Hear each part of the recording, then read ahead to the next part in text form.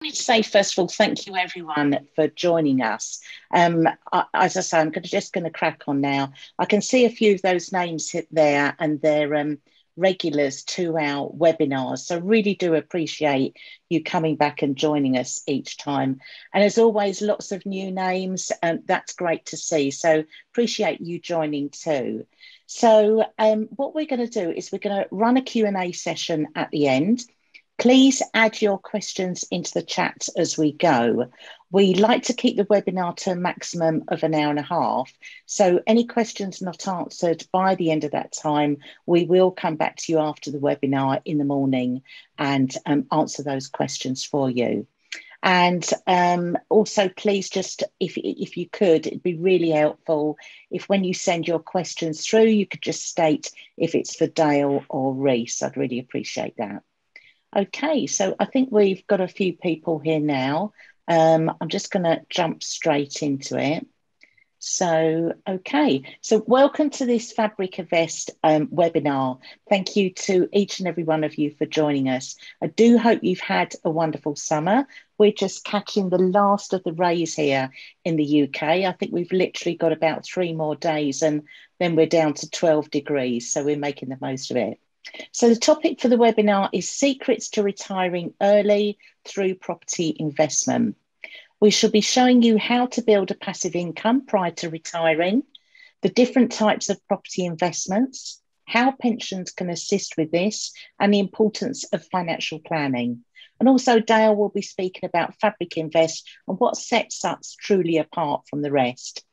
For those of you who don't know me, I am Lynn Whittingham, and I'm delighted to be asked to be the host for the Fabrik Property Group webinars. And for everyone who stays till the end of the webinar, we're giving away a free gift. So please do stop to the end for the opportunity to claim this. And if I'm not mistaken, Dale always surprises me with an extra gift or two. So it's well worth waiting for at the end there. So without further ado, it gives me huge pleasure to introduce to you today from Fabrik Invest, the Managing Director, Mr. Dale Anderson, and from One Financial Solutions, Reese Brown. As always, you're going to be given extreme value from these gentlemen this evening. Obviously, I've seen the presentation. It is absolutely jam-packed. So keep your pens and papers by the side. I'm sure you're going to be taking many notes this evening. So let's start with you, Dale. Dale has over 15 years of experience in the property investment industry and is a hugely trusted figure and well known for his honesty, integrity, and professionalism. Dale has previously led and managed a team that sold 5,000 units and raised over £1 billion. Dale has experienced both the positive and the negative sides to property and certainly remembers the last property crash and how investors benefited. Dale's expert insights into the property investment market mean he's often featured in the media. As well as property news and magazines, Dale has also been interviewed by The Times, the BBC, and the Daily Telegraph, to name but a few. And I have to say a personal thank you to Dale. It's an absolute pleasure to work with Dale, always there, very supportive to our team. So thank you, Dale. Thank you, Lynn. It gives me, you're welcome. And it gives me great pleasure also to introduce to you Reese Brown. Reese is an independent financial advisor who specialises in tax-efficient investment and pension planning. He's been in the industry now for over 5 years and previously worked for one of the most successful practices at the largest wealth management company in the UK, FTSE 100 listed St James Place Wealth Management. Reese now runs his own boutique wealth management company, One Financial Solutions, and is here today to give us further insight into how to build and keep more of your wealth, which I'm sure you'll all agree that that's exactly what we want to do. So Dale, if I can now, you're welcome. Dale, if I can now hand over to you, please. Great, thanks for the kind introduction, Lynn, and just back at you, it's a joy to work with Lynn. She actually manages our global agent network. So we've got agents based overseas and all over, and Lynn does a really good job with educating them and hosting the webinar. So thanks, Lynn. Thank you. Today we wanted to discuss secrets to retiring early through property investments. obviously investing in property is a great thing, and it's always good to diversify, but what a lot of people don't think of is sort of long-term strategies and planning. So, okay, I'm at this age now, this is what pension I'm going to have in the future, this is my current portfolio, and actually building a bit of a roadmap on how you're going to get there and how you can achieve, passive income and financial freedom earlier. So yeah, we've put together a presentation, just a bit of an introduction to Fabrik Invest. Obviously, there's a lot of property investment companies out there to choose from. What makes us different and sets us apart, all the properties are asset-backed. The developments under construction are typically fully funded.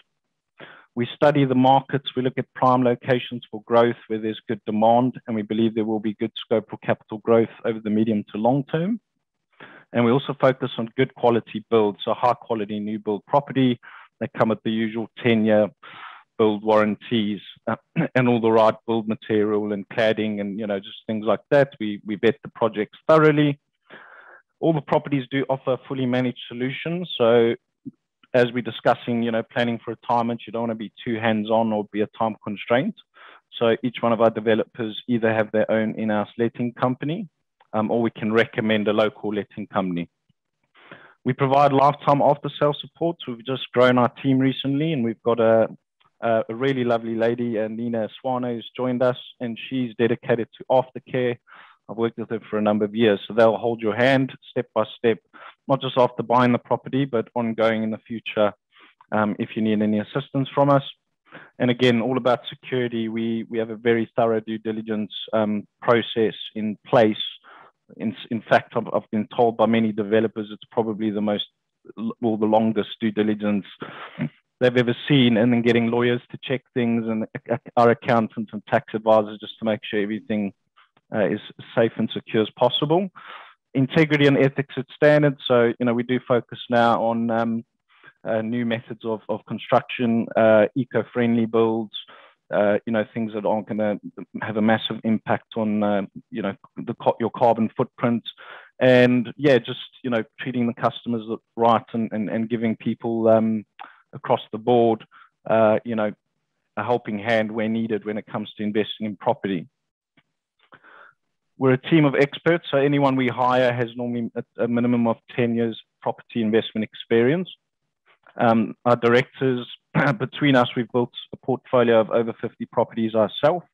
So we are also planning, for retirement, and, we're investing in property and leveraging and making sure that the properties are cash flow positive. So again, fully comprehensive services, property management, tax. If you need to get in touch with someone for financial planning, such as Reese, we've got people around us who can help you reach your property goals. And we also provide tailored and bespoke property strategy plans. So we'll go into a bit more depth, if you are looking to buy one property and maybe try and build a portfolio of 5 or 10 properties for retirement, we can go through a step-by-step process on how you can reach those goals.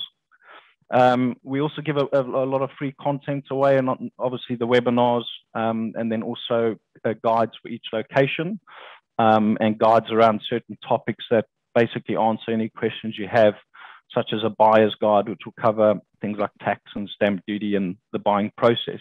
So a lot of our customers are also from overseas. We're a member of the UK Property Ombudsman and Office of Fair Trading Standards. So, that's the official redress scheme for the property market. And it means we're fully regulated on that front. Trustpilot, don't take our word for it. You can go check out reviews from genuine customers on Trustpilot who've bought with us. We do have a lot of reviews saying that our approach is quite different, and we do go over and beyond to make sure that the clients are supported in the best possible way. So feel free to go have a look. So enough about us.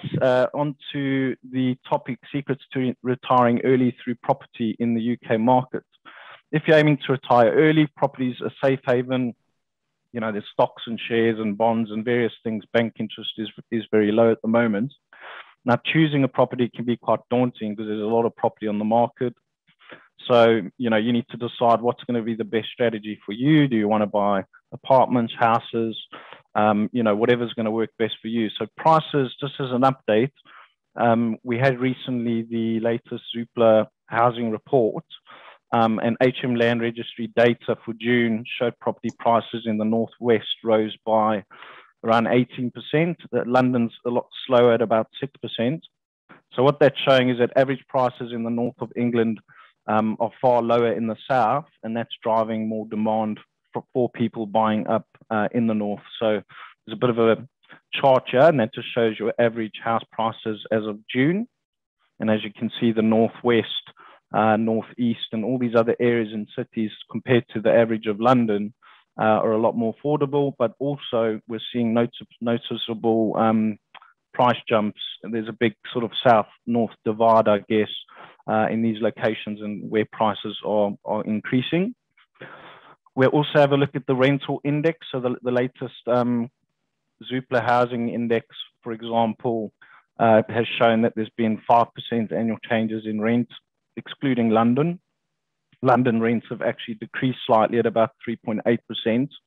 So proper rentals are obviously, it's very expensive. So, you know, people are being squeezed. I think a lot of people are moving out of London as well to more commutable towns, which could be a factor. And of course, affordability. So 32% affordability of salary to cover rent. In the UK, it's currently taking about 15 days to rent out property. And your monthly average rent in the UK can be anywhere from sort of 900 up to about £1,200. So definitely a surge in demand and an imbalance of rental property, which is pushing the rent prices up. And London rents, on the other hand, have declined slightly. They seem to have bottomed a bit. So very interesting stats there from Zoopla. We're able to share that with you. And what that shows is the average annual UK prices of rent have gone up by about 5%. Obviously not great news for tenants when they're having to pay more rent, but certainly from a buy-to-let perspective, that could be something that's quite compelling news. You can see by the chart, yeah.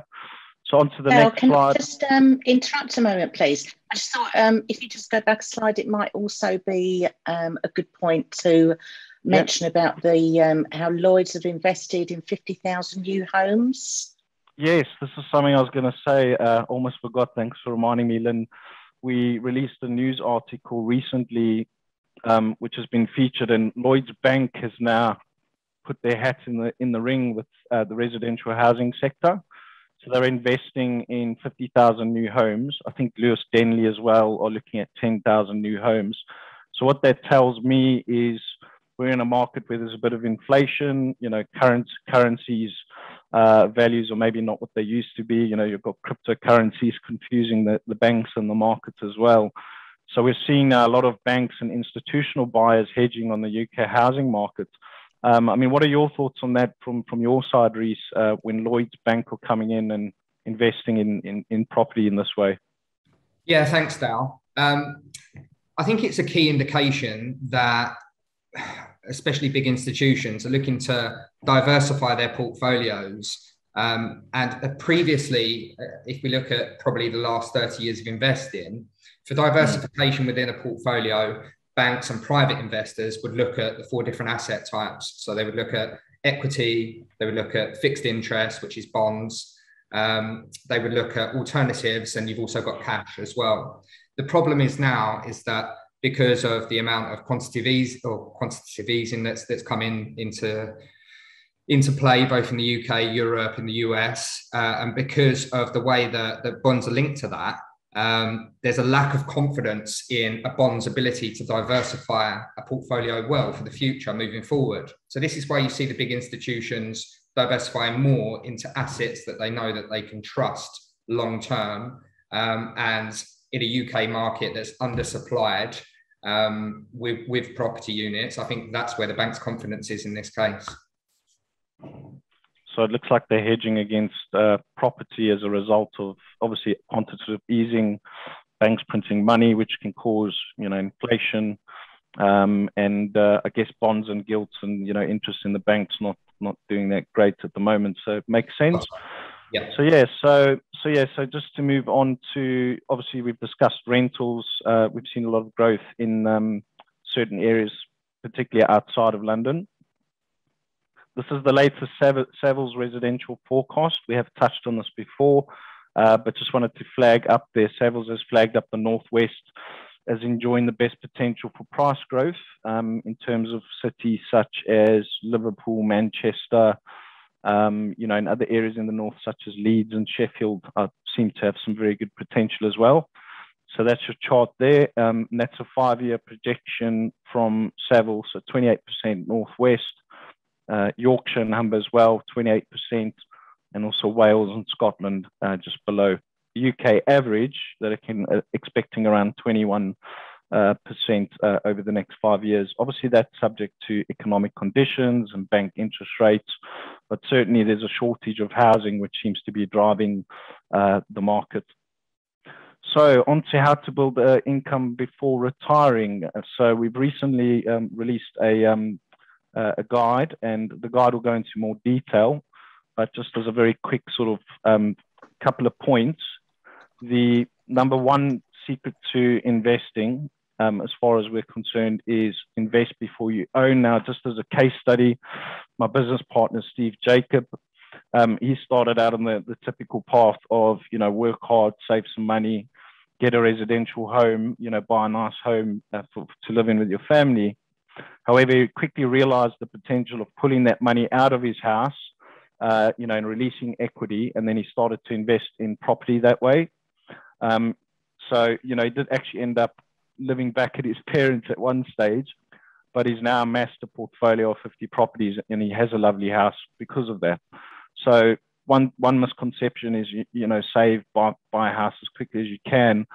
We believe that actually investing in property prior to that could be a good bet, especially if you do have the benefits of, some people are still living with their parents. So it's a chance for them to save money and, get on the property ladder as quickly as possible. So, yeah. And number two, consider the market fundamentals. So you really need to think about, retirement's a blank sheet of paper. It's a chance to sort of redesign your life and plan for the future. So where are you going to put your money when you're older? How are you going to support yourself with old age? And, a lot of these things you need to start planning ahead. So questions we all come up with, and, a lot of people do have their own financial advisors and wealth managers who can assist them. But it's important to look beyond, certain things like when you're buying a house, you should be looking at the data of where the renters are. So, track down the renters, think about the locations that are going to give you the best return on investments. Places like Preston was ranked top of UK cities for return for landlords in August 2021. Now, not a lot of people are thinking of Preston. They're thinking Manchester and Liverpool and all these other areas. So, if you actually do look underneath that and do the research, you'll find that there are some hidden gems. Highest regional prices increase in the UK in the year to June were 18%, according to HM Land Registry. So again, just doing your due diligence and market research. Number three, invest in buy to let before. Number four, don't be fooled by over promises. So something we've always looked out for is, you do get investments out there, and whether it's houses or property investment or stocks or shares or whatever it is, if it sounds too good to be true, it often can be. So the higher the return, the higher the risk. Now, I've seen stuff out there offering double digits, 10% rent guarantees for 10 years. But when you look beneath the surface, it's promised by a company who's probably not been trading very long. It's more of an assurance rather than a guarantee. So just make sure you do your due diligence and actually check the market rates, and make sure that it does stack up. And worst case scenario, what are you left with as an asset, and will that provide you the income that you need? So yeah, number five, obviously track down the renters, as I mentioned before. The fundamentals of property investments, not just buying a property because of the price or the potential yield. You might find something out in a more rural area and think, wow, that's a lovely piece of property. And the agent might tell you, well, it's because it's so cheap, you can probably get a 7% yield on it. The problem you have is, what's the population in that rural area? How many empty properties are there? So you need to think about the cities. I mean, we track using the Arla Property Markets software, and basically the tracker ranked Manchester as the best city out of 50 locations for buy-to-let investments because of the demographic of young professionals and the growing population in Manchester. So make sure that you are where there is a high demand for tenants, a high number of renters, and a low number of properties, because what that means is you're going to end up not having to worry about too many void periods. For example, in Manchester, we've got a couple of developments there, and all of them are pretty much fully occupied within the first 2 years. So definitely track down where the renters are rather than the shiny objects and the cheap properties in the more rural areas. You want to look at where the fundamentals are for the demand. Number 6, choose the right agents. You know, if you're going to be investing in property investment for retirement, some people like to be hands-on and be involved and, you know, buy a property that's maybe a bit run down and needs to be fixed, but it can be a lot of headache. So what you don't want is a sort of time drain, because you want to be enjoying life and doing what you should be doing at retirement, which is relaxing or traveling, or, you know, so these are the factors to consider. And what we'll do is make sure there's property management in place. We work with well-established award-winning management companies so they can deliver a sort of hands-off investment approach for you. Obviously, there will be a management fee on with that, as with any property investment, but certainly, you know, if you can get it fully managed and still get a 5 or 6% net yield, and not have to worry about anything other than, you know, maybe picking up the phone once in a while to get an update, then that's something we think is quite important, especially if you're planning for retirement. So, Dale, can I just ask you, can you go back into full screen, please? Yeah, I've noticed I've just gone off full screen. Thank you. There we go. So I think I've covered everything there on the 6 steps or secrets to investing in property. Investment property also doesn't just mean buy to let. Consider diversification. So, you know, residential apartments are great in the city centre. However, some investors like to mix it up. Hotels, there's hotel investment options, care homes, student accommodation, commercial property, retail space. So there's other things you can think of within your portfolio, and sometimes it is good to diversify. Just as an example, we're currently looking at a investment product which is based around the holiday markets. So staycations are booming in the UK, naturally with COVID and travel restrictions. You know, holiday parks have always been quite popular, and we've got some background data from Savills saying that, you know, these lodges are currently yielding in excess of 8-9%. So again, there's other types of assets out there that you could potentially look at, such as short-term lets or Airbnb apartments, which could potentially give you a higher yield. So yeah, those are things to consider. And also, one thing with what we like about the alternative assets, there can be advantages such as stamp duty savings, and you can also there's tax advantages where you can deduct expenses and tax advantage so from a pension contribution standpoint as well. So on that front, Reece, with regards to SAS or SIPs, is that these types of commercial property, could you just enlighten us on that a little bit, or what are your thoughts on that? Yeah, definitely. SAS is a growing market. SIPs also allow you to invest in commercial property. And that is really using your pension in a tax efficient vehicle to make sure you can benefit from commercial units without the heavy tax liabilities that we have to face here as UK residents. There's going to be a lot more on that subject later, and I've got a friend who's going to be able to add a lot more value coming on board. So a bit of a special release for the audience, but it's definitely a growing area of interest. Brilliant. Yeah, thanks for that. So yeah, quick word on pensions. We did a bit of market research. The average UK pension pot at the moment, obviously this is broadly speaking and can vary depending on different people or where you're from in the world, you know, but this is just on a UK basis. Average UK pension pot is now £42,651. Your average retirement age is 65 for men and 63 for women. Average life expectancy stands at 79 for men and 83 years for women in the UK at the moment. And 15 years to 18 years is the average pension pot would need to last. 15 years for men and 18 years for women. So the average amount you need to live comfortably, and this will, again, depending on your lifestyle and what you like and what you do, but the sort of minimum average for a two-person retiree household is 26,000 to 41,000 pounds. So without it sounding scary, the reality is if you're solely relying on your pension, it's quite clear there that you can see, 42,000 or even 60 or 80,000 is not going to last you for 15 or 18 years, and people are living longer. So it's not something I enjoy discussing, but it is something we need to factor in, because you need to make sure you plan ahead, and whether that's for leaving a legacy for your children or your family, or just making sure that you can live comfortably at retirement. Property can, of course, provide that solution.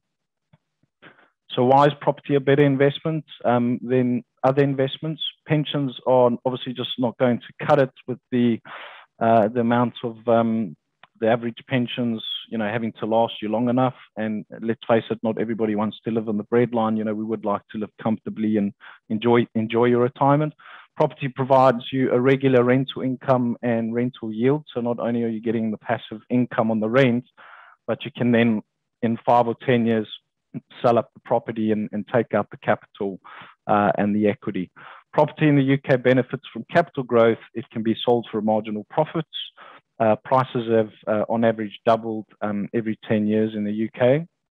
Investors are able to borrow at significantly low borrowing rates at the moment. So we're in an environment of record low borrowing rates. Now, what that means is if you get a good tenant in your property, usually your tenant is paying your debt basically, and you're still left with a little bit of cash flow. So make sure it's cash flow positive, and that's something we can help with regards to getting you in touch with the mortgage or bond provider and discussing what rates they can get you.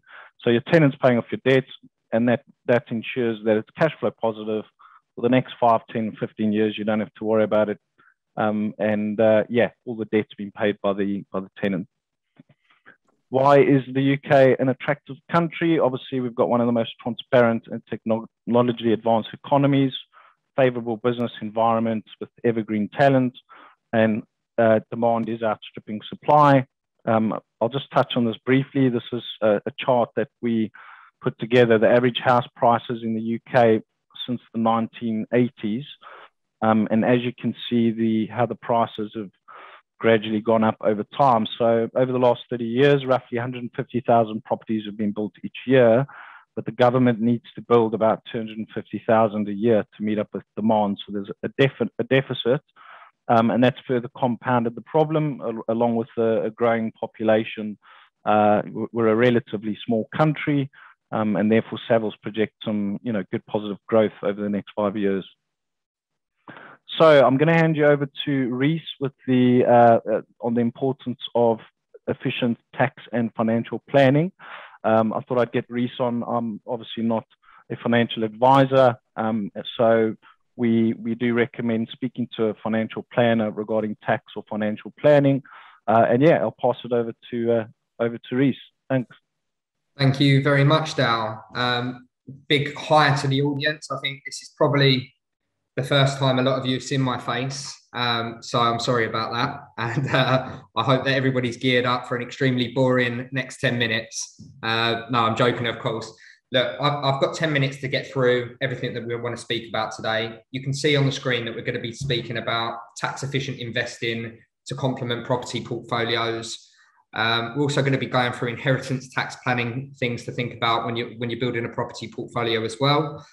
Key planning points, and really good planning starts early in this field, in any field, but especially for a property investor. And then I've got a guest that's going to be coming up from the audience, James. He is a SaaS expert. He works for Day Cooper Day, and instead of me letting you know you know, the surface level, which I understand about this very niche element of the pensions market, I thought would be much more value to bring by bringing on somebody that specialises in that field. So hopefully we'll get those from James as well. Dal, if you can flip through. So forget what you know about financial advice. Okay, typically a financial advisor is seen as somebody that comes around once a year for a cup of tea and a biscuit, sits down, says your money's come up, or your money's gone up in value, or your money's gone down in some cases, depending on the year.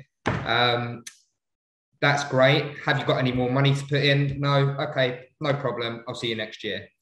That is very old school, and it's something that I'm completely get away from through my process. There's just so much more to be done, and we're going to be going through the elements on a very high level, as much as I can get through today, just the key planning points that I think is really relevant to people that are invested or thinking about investing in property.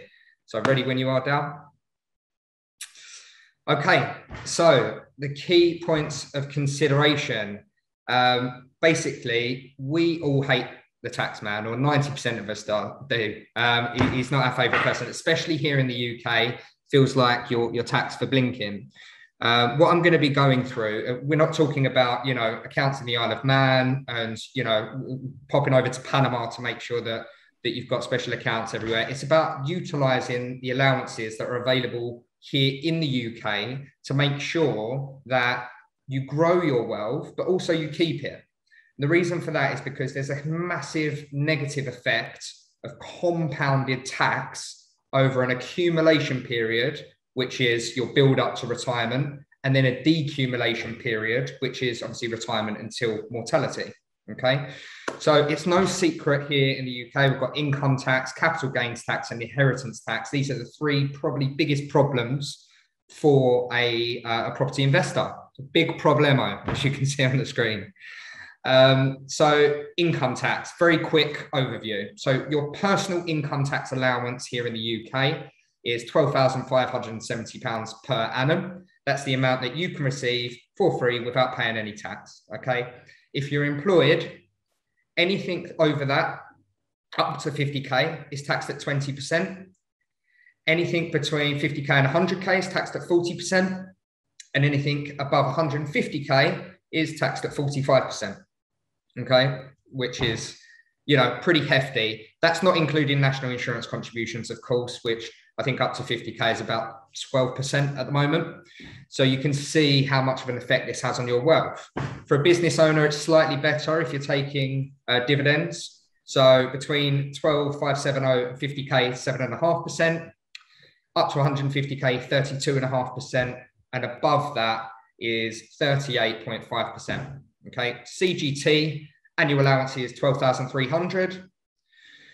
20% CGT over that amount for most assets. But because the government saw that so many people were, you know, enjoying quite a nice life through investing in property, they decided to hike it up to 28%. So you're slightly more penalised.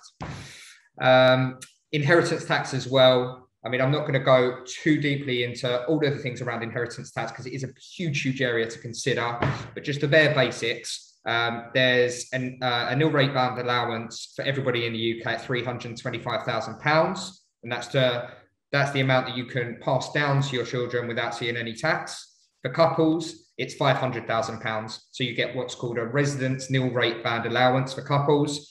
And the second person that dies or passes wealth down to their children, they get a further 175K on top of the 325.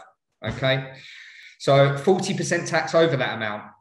It's a huge amount, you know, especially if you're going into the millions. If you do get to the point where you've got millions in property, it's going to be taxed very heavily depending on your inheritance tax plans.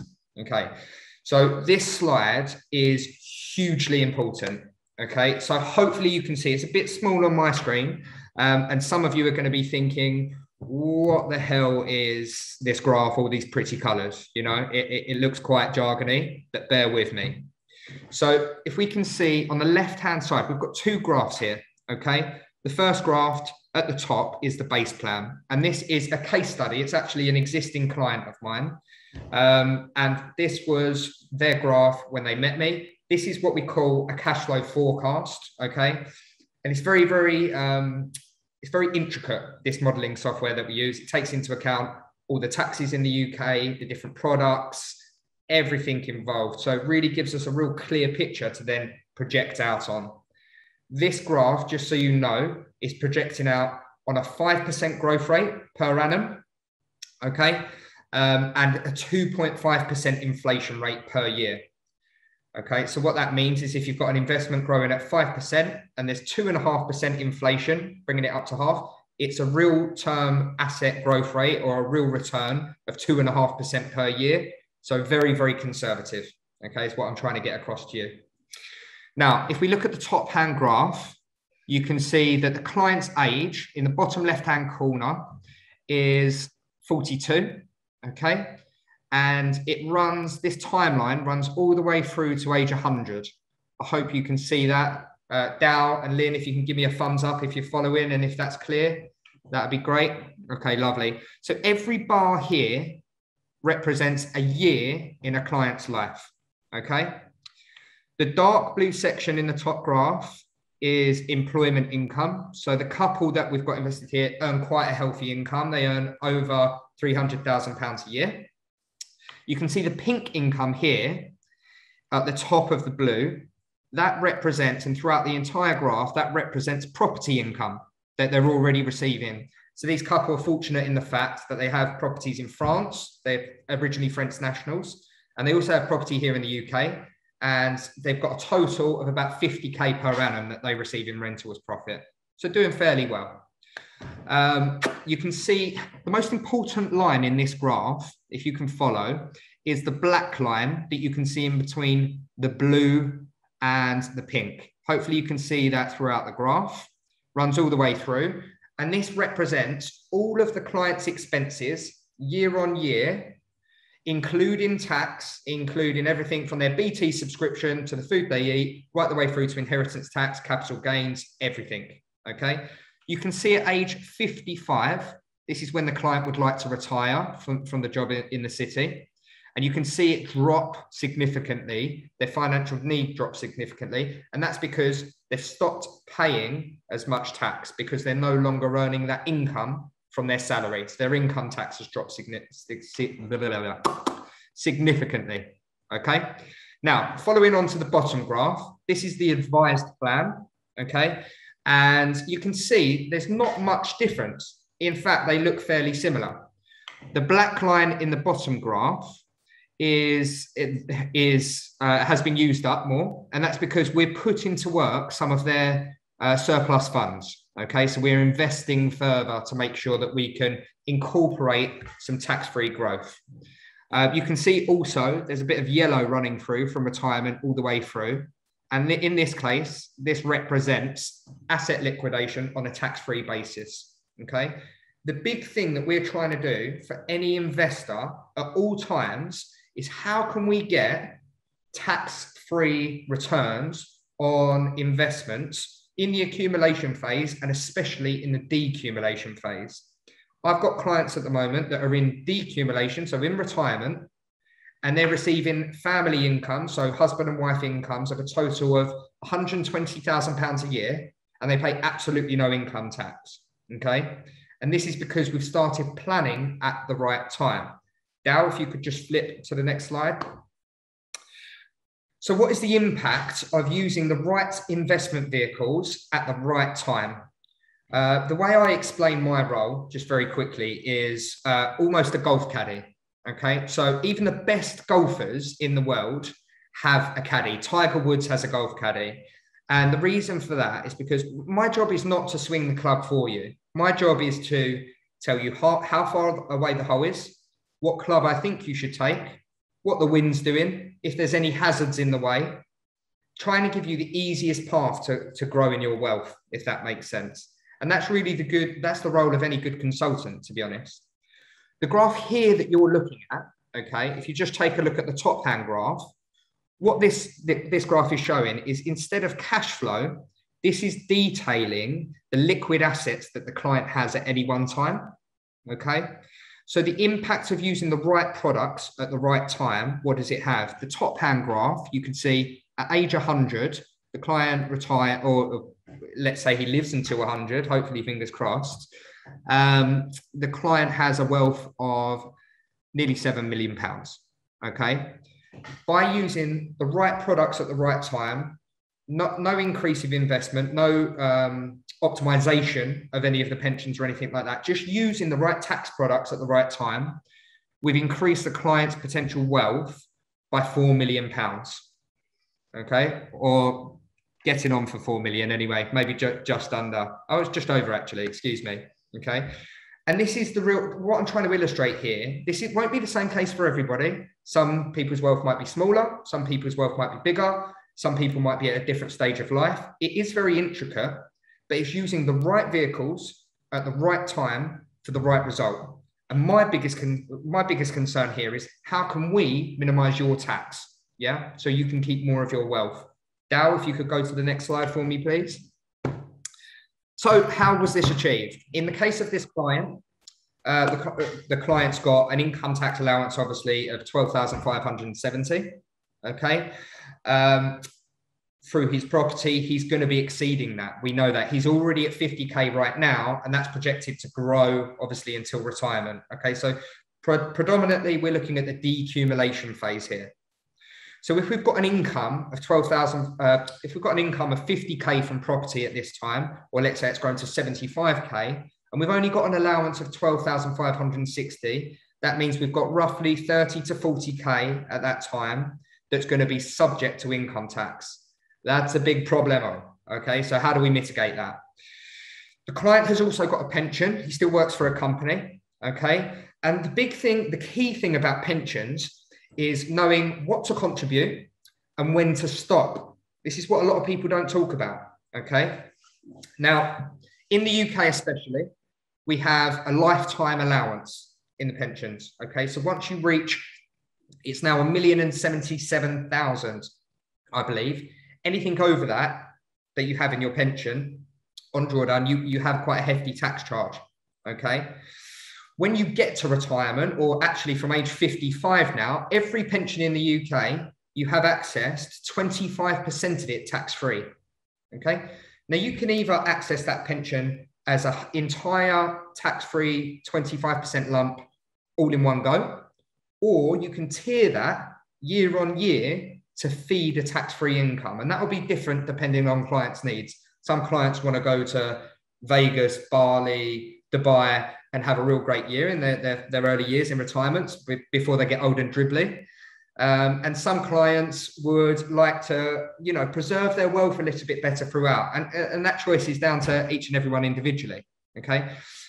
But knowing when to stop contributing into the pension is a big one. The great thing about pensions, and as James will conclude when we get onto the SAS pensions, is if you are a property nut, and I mean, you don't trust the financial markets, you don't understand them well enough to have confidence in them, but historically you've got a great knowledge in property, especially commercial property, you can use your pension to tax efficiently invest into property, commercial units. There are also benefits like loan backs from the scheme if you've got limited company entities.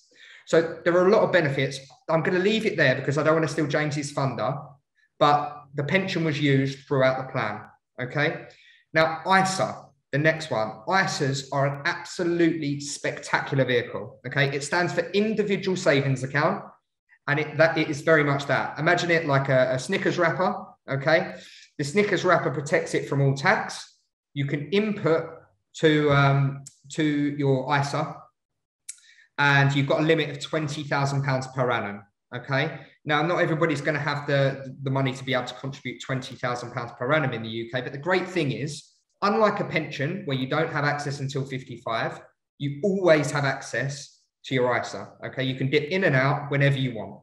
Okay, which is fantastic. It's completely tax-free growth in the ISA, which is also a big plus, and it's completely tax-free drawdown as well. So all the money you make in your ISA in the accumulation phase, when you take money from it, you can take as much as you want.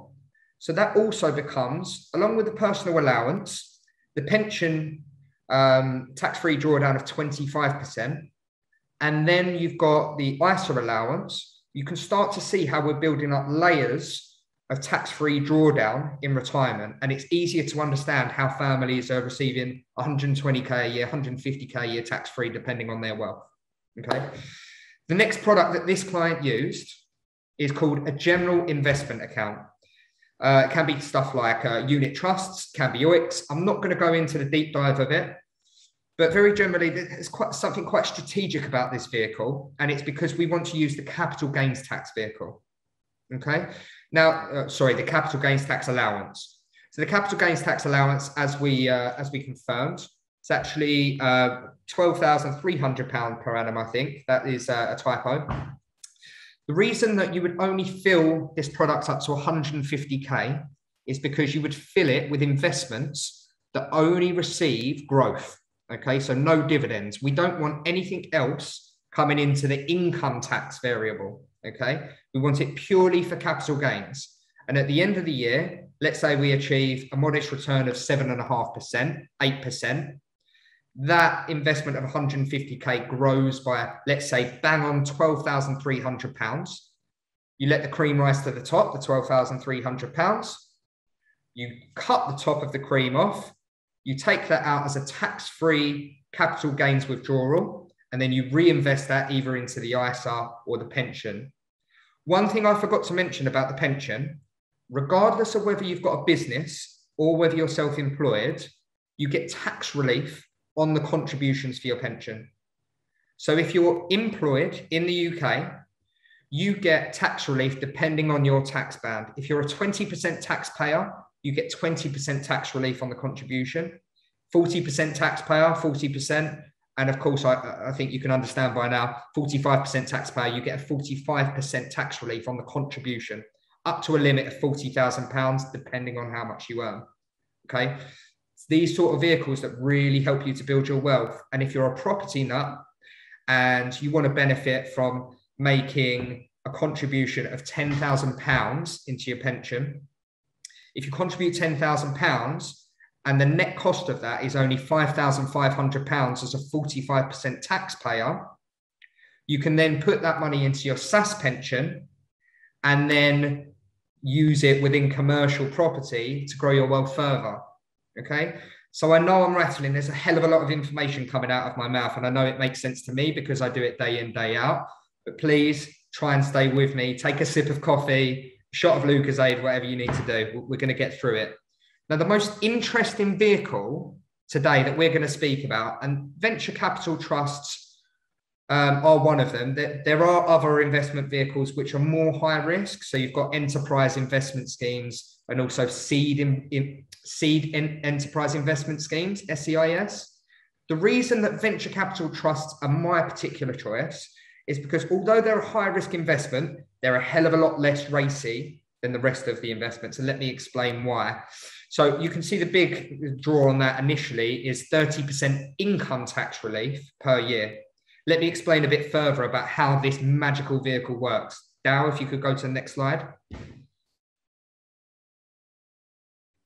Okay, so venture capital trusts are especially applicable to people who've got big property incomes. Okay, a venture capital trust, they're government-backed vehicles that give you income tax relief based on your contribution.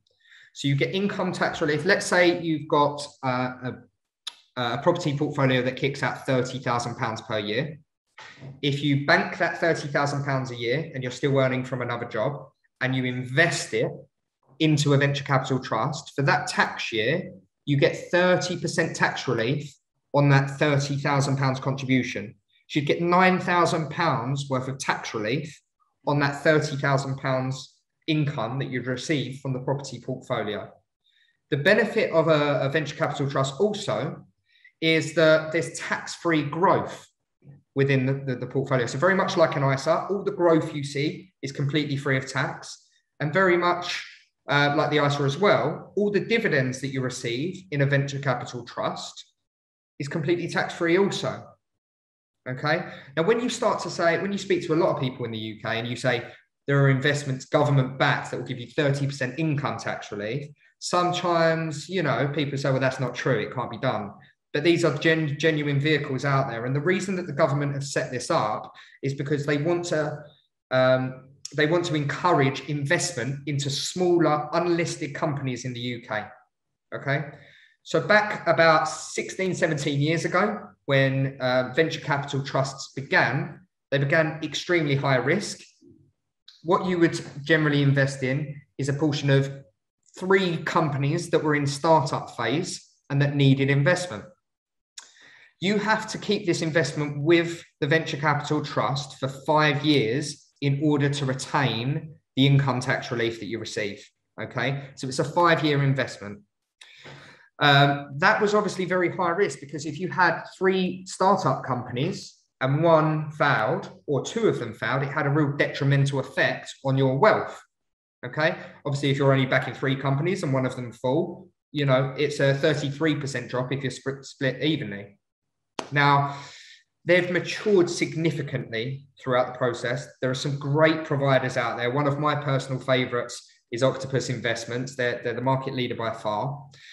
And the reason that this vehicle is so good is because instead of having 3 companies now, some of the biggest VCTs in the market invest against probably 95 different companies, and these vary in size. So if we look at the bottom of the page, normally about 10 to 15% in a venture capital trust is cash, so held in cash, so new investment, and they have an investment period every year. The smaller companies here you can see in red represent new investments into the VCT.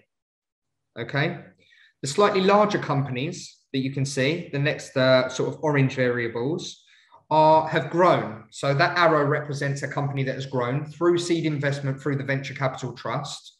Okay, and as we can see, they process further and further along, right to the end where you've got mammoth companies. And when I say mammoth companies, I'm talking about companies worth billions of pounds. So you might have heard of companies like Kazoo. You might have heard of Kazoo is a second-hand car dealer. You see the adverts everywhere here in the UK. You might have heard of companies like Secret Escapes. They do holidays online.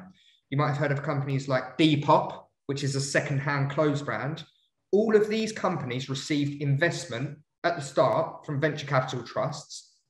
And as they grow, they kick out dividends tax-free. They kick out growth tax-free. And for investing in their companies early on, you receive 30% income tax relief. Okay. Now, because the VCT market has matured so much, as somebody that's got a large income and has got an investment portfolio of property that's kicking out a high amount of income tax per year, this venture capital trust product, especially some of the larger ones, depending on your attitude towards risk, can be spectacular for mitigating the income tax that you're going to be subjected to here in the UK. Okay. Now, I understand that I speak very quick. Obviously, you can see probably that I'm quite passionate about this. The real thing that I want to get to you is that everybody's plan is different here. What's right for somebody is not right for another. You have to understand your attitude towards risk. It's very important that you don't necessarily need an advisor for this, but it's very important that you understand where you are right now, where you're trying to get to, and what is the path of least resistance. How can we get to build your wealth? How can we keep the money from the taxman, keep it in our back pocket, and make it work for you in the future? The big benefit here is when you're doing tax-free drawdowns from all of these different products, the more you keep in the pension at this point, pension passes directly to your beneficiaries of your pension, completely free of inheritance tax. Okay, so the idea is that you're drawing down on other areas to make sure that your pension is left for children, if that is something that you'd want to do, or charity, or whatever is personally applicable to you.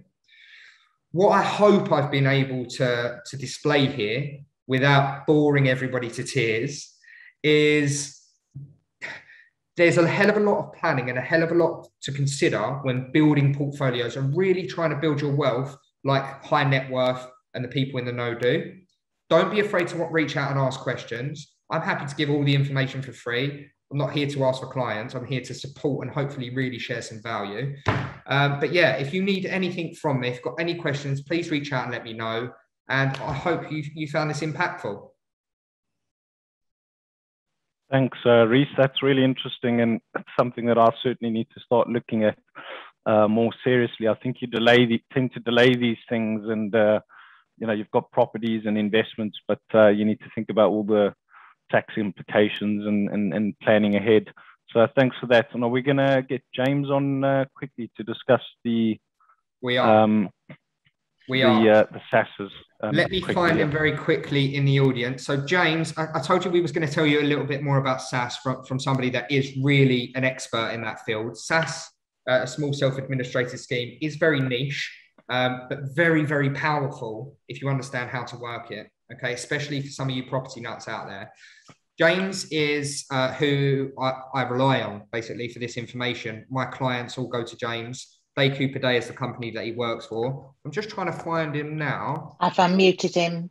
Yeah, he's with us. Yeah. Oh, you've got him already. Perfect. I'm going to hand you over to him and let him introduce himself a bit further. So thank you, James. Oh, thank you very much for having me. It's much appreciated. So as we said, my name's James. I work for a company called Day Cooper Day. We're SaaS specialists, so we deal specifically in one, as we said, very niche form of pension schemes. So SASs are occupational schemes that are established by limited companies, normally owner-manager businesses that want to have a little bit more control over what they want to do with their pension and make it work a little bit more for themselves over the course of their accumulation phase or their retirement phase. So each one is a multi-member scheme, so it can out to 11 members, 11 people involved in the scheme. So it allows for not only investing in individuals' pension, but grouping together people in families or senior employees of companies to allow to have that little bit more buying power if you wanted to go for the slightly bigger things investment-wise, which lends in quite nicely to when you're looking at things like property. So as you've heard today, property is quite popular, and that's extremely true when you're looking at pensions as well. So SAS pensions are able to invest very heavily into commercial property, whether that be warehouses or indeed just land themselves. Now, the vehicle itself, the SAS vehicle as a pension scheme, when you buy investments in, any investment growth, any investment returns that you're getting within that pension scheme are tax-free. So you're not going to be paying any income tax or any capital gains tax on any kind of growth that you have within that pension scheme. So again, for property, making it a very attractive proposition when you're looking to try and grow wealth. A lot of people look at their pension scheme, and I'm sure most of you people will be looking at pension schemes and saying, I don't really want to touch that now because it's money that goes away forever. Now, the unique thing about a SAS, certainly, and it's the only pension that is able to do it, it's able to actually lend back to the business that set it up. So it's able to help grow and develop that business, as well as helping the individual save for their pension for their future. Now, what that means is if you've got some money that you've contributed into a pension arrangement, most people look and say, well, that's gone till I hit 55. If you've got a SAS arrangement, there's potential to lend half of that back to your business. So not only helping with cash flow, but your business is getting your corporation's tax relief for making the initial contribution, and then also getting 50% of that money back along with the tax relief. So it means that there's a little bit of growth for your pension scheme and also a little bit of business relief there as well. Now, the idea of these kind of small schemes, it allows for the multi-member aspect of people pooling all their pensions together. Now, the pensions are initially operated on what we call a pooled fund. So what that means is if you've got 6 or 7 people that have pension arrangements they've all transferred in, they get a percentage-based return based on what percentage of the money they've put in. So if someone has put in £100,000 and the fund is worth £1 million, they're going to be getting 10% of the return on whatever assets sit within inside that pension scheme. Looking kind of a little bit more specifically at property, and it's something that we're seeing a lot of people doing now, especially because the SAS pension arrangement, as Reece mentioned earlier, sits outside of your estate for IHT purposes.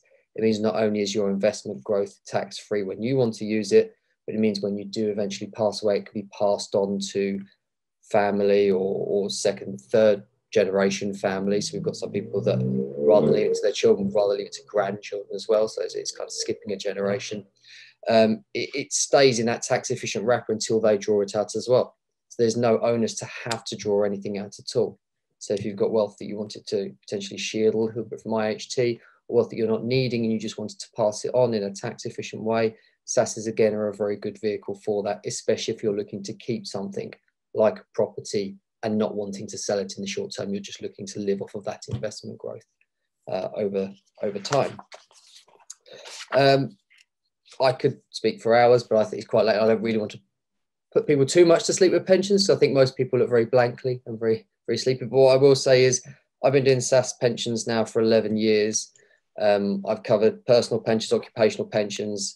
SAS pensions are definitely the most flexible form of pension. So if you've got a limited company and you want to do something a little bit more, take a little bit more control of your own pension, have a word with Reece and he'll be able to take you through how this kind of pension is certainly the best product on the market. And it's not something new. It's been around since the late 70s. It just unfortunately gets overshadowed by its hip sister, the SIP. So everyone kind of looks at the SIP as the cool product that everyone wants, but the SASs has been around actually a lot longer than a SIP has. And it's also a much more flexible product as well. So thank you very much for your time.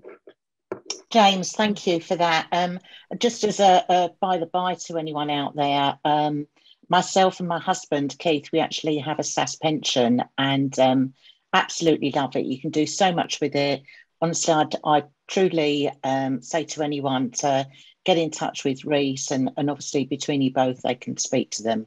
So yeah, back to you, Dale, please. Yeah, brilliant. Thanks, guys. That's really very insightful and very useful. So yeah, we just wanted to not just talk about property today and get some professionals on to talk about pensions and tax as well. So just back onto the UK, obviously, as mentioned, the government's got to build 300,000 homes a year. It's currently only building 151,000, so there's a shortage. We're also there's a rise in rental demand, something called generation rent. To invest or buy a property now, back in the day, you could get a deposit in your early 20s. Now it's taking up to sort of your mid 30s. So what that means is there's this young population of 20 to 35-year-olds, 30-year-olds that need a place to stay, and that's driving the demand in the rental market. So again, as I said, average deposit now is around 48,000 to get on the ladder, and the average age for first-time buyers risen to 33 years. Young people, as bleak as it sounds, are less likely to own property for a while now.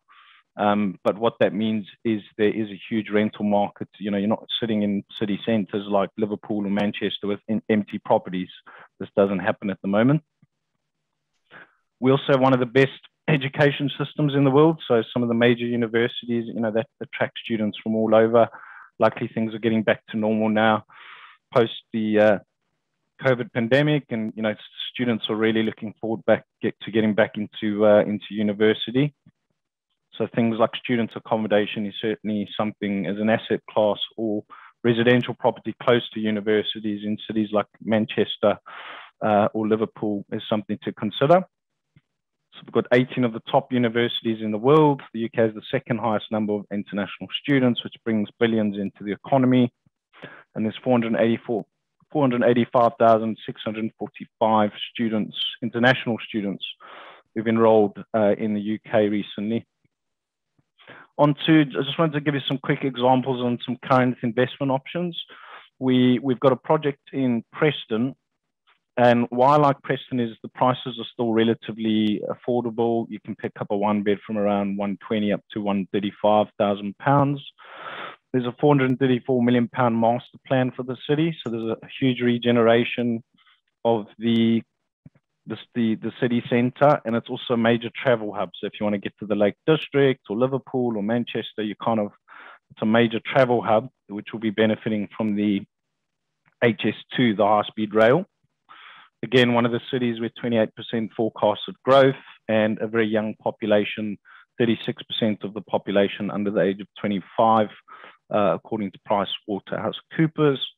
There's also the £200 million expansion of the university as well. So where there's a lot of investments ongoing and good prices, good value for money, these are the kind of areas we'd recommend. So we've got 200 high quality homes. The project's just recently been launched. You can choose from the best apartments. That's part of the Stonygate master plan. And we've got 1 to 3 bedroom apartments with really good facilities, co-working space, residence gyms, rooftop gardens, concierge, bike storage. So construction's just started. You can invest from as little as £34,000. We project 81% return over 5 years. It's an award-winning developer called Heaton Group. Development's fully funded, so very secure. And there are incentives for cash buyers as well as mortgages available at completion. So just a quick run through on how that would work. If you were to buy a one-bedroom apartment, we're offering currently 5% discount for certain payment plans or cash buyers. So that brings your price down to £130,000. Your payment plan would be £5,000 deposit, 25% on exchange, 5% at completion, and then you'd be looking at a 70% mortgage at completion. So that's a small typo there. That should be 70%, I believe. But that's £91,506, which is 70%. So just as an example, you get a tenant in, we do all the lettings, we get your tenant. You should be looking at £750 per calendar month. That's an annual income of £9,000. Now, I've gone very worst case on the mortgage at 4% because a lot of our overseas buyers are getting rates at about 3.5%, 4%. But as you know, UK investors, you can currently mortgage at record low borrowing rates. Some people getting sort of 1.5%, 2%. So after your mortgage payments, you've then got a service charge for the upkeep of the building, management and letting fees, which is typically 6 to 8% of the gross income. And then you've got what's called the annual ground rent, which is on all leasehold property and should be 0.1%, which is in line with Council of Mortgage Lender requirements. So you won't have issues with mortgages. So all your outgoings, if you deduct your mortgage, your service charge, your annual management fee and your ground rent, you're left with a cash flow positive of £3,860. So again, we talk about good debt, bad debt, and I'm sure a lot of you have read the book Rich Dad, Poor Dad, and that's what he refers to. You know, debt's not such a bad thing if someone else is paying your debt on your property. So this is a 5-year projection. If you were to hold and sell at year 5, would be looking at, with your rent, a combined profit of around £89,000, which is a fairly healthy return on investment of 229%. over 5 years, and a total net return per annum of around 46% based on capital deployed. So obviously these are for indicative purposes only and subject to market conditions and housing prices. That's just as an example. The second city I wanted to discuss today was Liverpool. Liverpool's number one for annual house price changes in 2021 at 9.3%, according to Zoopla. There's been £6.5 billion worth of investment on the waterfront, including a new shipping terminal, and the whole of the waterfront at the Princess Docks is currently undergoing redevelopment. It also has some of the highest yields compared to any other city. So we're achieving yields of anywhere from 6, sometimes up to 9%. Jones is saying JLL project 14.8% rental price growth in the next 5 years. Not only the prices going up, but rents are expected to go up as well. And again, Northwest and Liverpool are expected to increase by 28%. That's according to Savills' latest report. And also, again, Zoopla are saying 5.8% rental price growth just in 2021 alone. So great time to get involved. We've got a development called Roscoe. It's a developer I've worked with for a number of years, very reliable. Construction's well underway. It's going to be completing in probably around January, February next year, so not far off at all. It is a premium L1 postcode. It's right in the city centre near the university, the hospital, and walking distance, 4 or 5 minutes to the city centre and the train station. Award-winning developer, fully managed again. And then just as a quick example, this is actually based just on a straightforward cash purchase. You'd be looking at a 1-bedroom apartment at £155,000. Required cash obviously includes your stamp duty and your legal fees as well. So you need to consider that. So yeah, we only need, the development's fully funded. So they require £5,000 deposit, 25% on exchange less the deposit, and then the balance at completion. Now your rents in Liverpool city centre, this will do very well because it is literally right in the city centre. Gross rents of £946. Your annual gross rent's £11,352. Service charge, again, for upkeep and maintenance, about £1.50 per square foot. So that's £597 plus your 8% management fee, and your usual ground rent of £150. So yeah, £250 a leasehold, which is a very long lease, and that's your cash flow net rental per year of £9,696. So as we said earlier, you know, if you plan ahead and eventually you've got maybe 4, 5, 6, even 10 properties by retirement, if you take that £10,000 times 10, it's a fairly decent annual passive income on the property. So again, projections, we expect some very good growth in Liverpool in the next 5 years. We're being very conservative, but you can take your 5-year income at £48,000, that's your rent. And then your exit sale at year 5, we expect about £202,000. So looking at about £95,000 profit, which is a 59% return over a 5-year period. So close to completion, Liverpool city centre. And yeah, so I just wanted to run that through you and show you how property can work, whether you take a mortgage or you're buying cash. You know, you get a tenant in and you can earn a 6% net yield. The developer on this one also do sometimes offer assurances. So for the first 2 years, your rent will be assured at a 6% net. So effectively, the rent's guaranteed in the contract, and they'll pay it for the first 2 years, whether there's a tenant in situ or not.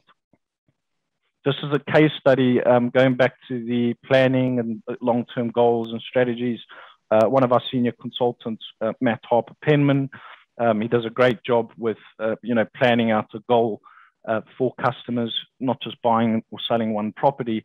So we had a client of ours, John Westercott, and his father, Graham Westercott.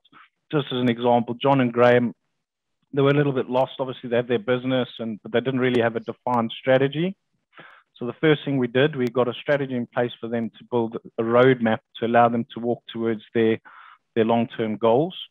We advised them to obviously have a diverse portfolio of city centre properties, covering areas with the strongest growth according to Savills.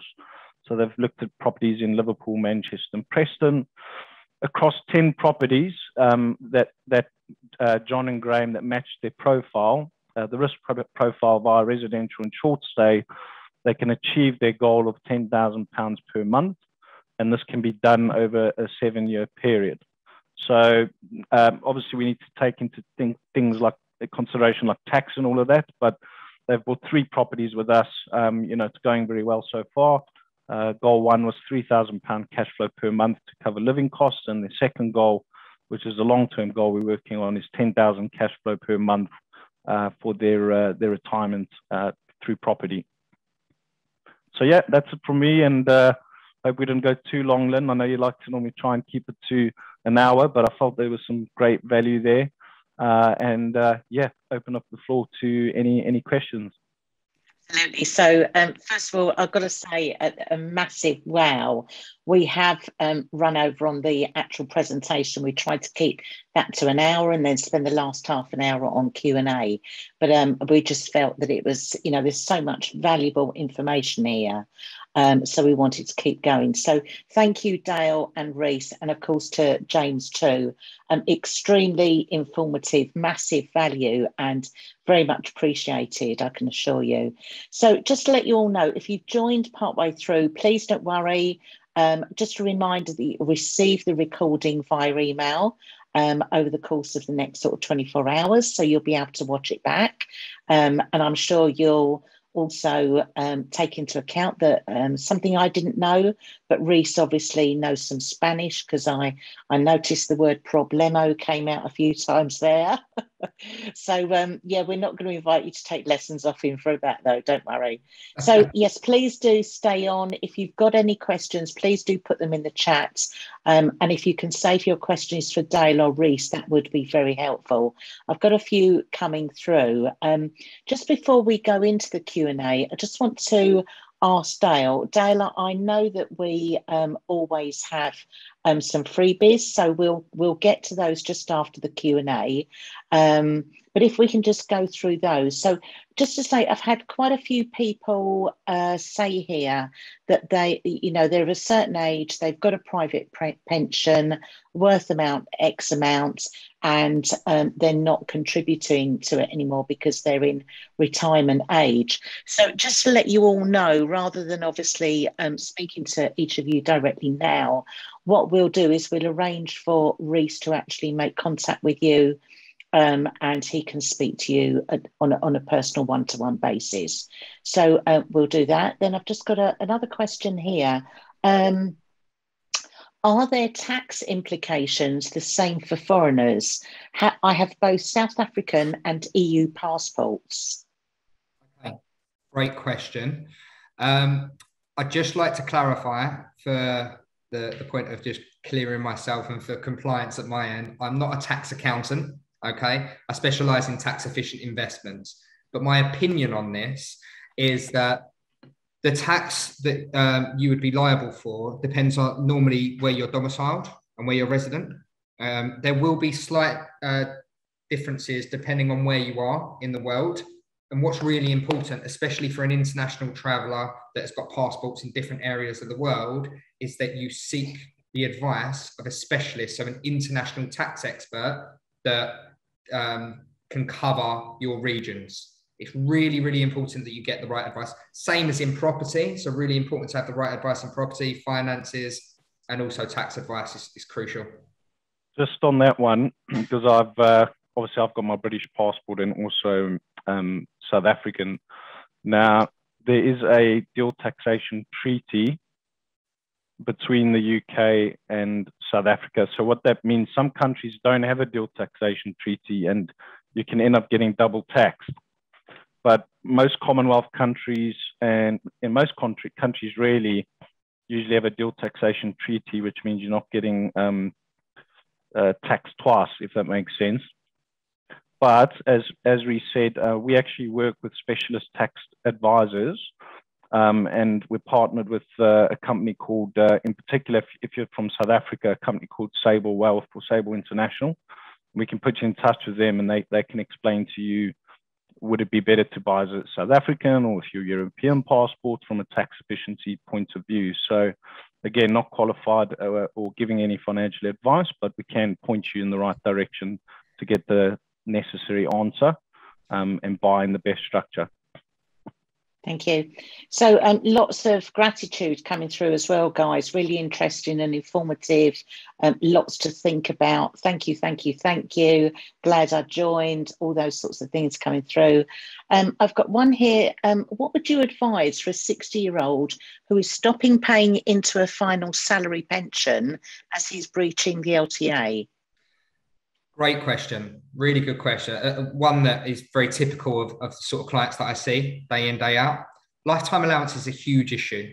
And the problem here with trying to advise on a defined benefit pension and whether it's the right advice to keep money going into that or whether to take payment in lieu from the company, potentially sometimes depending on who you work for, is that it's really dependent on that specific individual's situation. Okay, lifetime allowance is always to be avoided because you're chucking away money at that point. But what's crucial is to go through very meticulously the plan like we've detailed today to find out, okay, what are the best options? Option 1, 2, and 3. What are the implications of them options? Are there any better solutions? So for the person that reached out, what I'll do, and what I'll do for anybody in the audience today, as a goodwill gesture to Fabrik's audience, is sit down with you, at least have an hour of my time, completely free for me to run through your options and give you a bit of food for thought. If I can point you in the right direction and give you some good advice, then that's good enough for me. Thank you, Reece. I think actually on that note, what I'm going to do here, I'm getting so many people asking for particularly, advice from you, Reece, and, would you do a one-to-one session here? So I think we'll throw that into the freebies like you've offered. Thank you very much. So on that note, to be honest, I think what we'll do is move on to the offers that we're giving, Dale. So can you just brief us, please, on what we can offer the guys tonight? Yeah, happy to do so, Lynn. There was just one question I saw pop up. And they said, is there any merit in setting up a specific property company, limited company, to purchase and own property? Now, we've touched on this before. We work with a company called Get Ground, and you can set up a limited company very easily online. You can manage all your accounts online. They're backed and supported by HMRC, and they're a tech-based company. So it costs a lot more than employing accountants. I think it's something like £500 or £600 setup fee, and then a small annual charge of around £200 to do your accounts. But there are benefits when it comes to having your property in a limited company with shares. When it comes to selling, and also stamp duty, there can be tax benefits twofold on inheritance tax, and also tax relief on things like stamp duty and so forth. So without going into too much detail, we can put you in touch with Liam at GetGround, and he can then go through on a presentation with you what the benefits are of buying with a limited company, to see if that's going to be more suitable for you. Absolutely. So, yeah. And I've got a couple more actually just come in at the end here. So a couple of things. So I'm being asked, should we not be considering diversification to overseas investments, especially in this post-Brexit world? That's the first one, Dale, if you'd like to, or Reece, I can see you're about to jump in there, so fire ahead, Reece. Yeah, sorry, I was bursting at the seams there. So it's a really good question, and actually one that some of the audience might be thinking as well, probably because I haven't explained myself well enough as I was trying to ramble through all of them points. So let me address this. With UK investments, the only one that is solely based in the UK for UK companies is the Venture Capital Trust, and it's because you get the tax relief from the UK government. It would be unwise for the UK government to say, we're going to give you tax relief to invest in companies in Germany or the USA, because it wouldn't bring any value to our economy, if that makes sense. As for the rest of the investments, the pensions, the ISAs, the general investment accounts, all of them sort of different investments, although the wrappers are in the UK, so the vehicle, the ISA, the GIA, and the pension, you can invest anywhere in the world into them. So you could invest in stocks in, South Africa, US, Far East, anywhere that you want to be. Just because they're based in the UK doesn't mean that you're only held to having UK investments within them. So if you are an offshore investor and you're looking at property in the UK, having a diversified portfolio throughout the globe is going to be really important.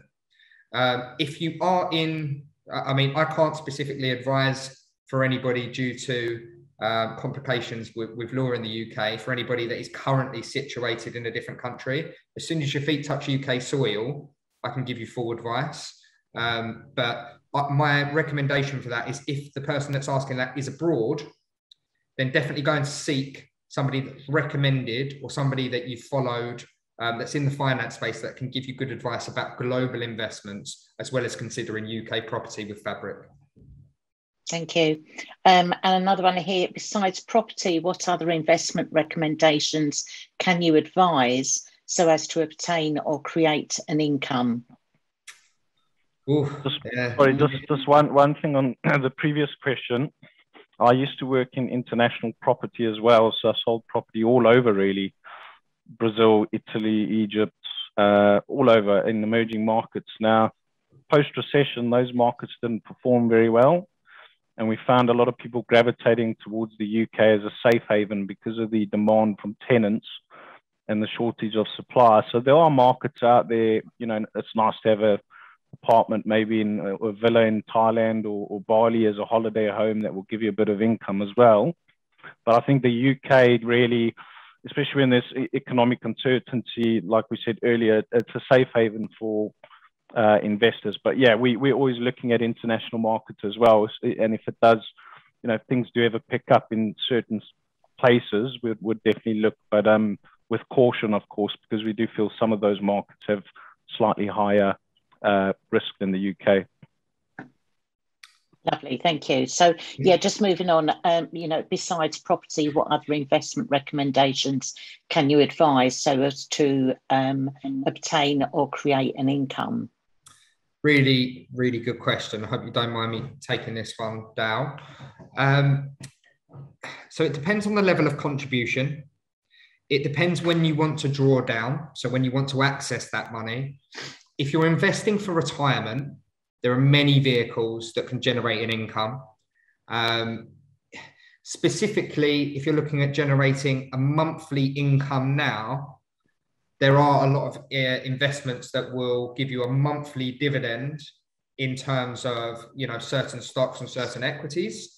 There are different options, I know, within the alternative investment space that can kick up. Nothing really, in my opinion personally, compares to property if you're looking for a reliable source of monthly income that isn't going to get shifted too much in a high risk area.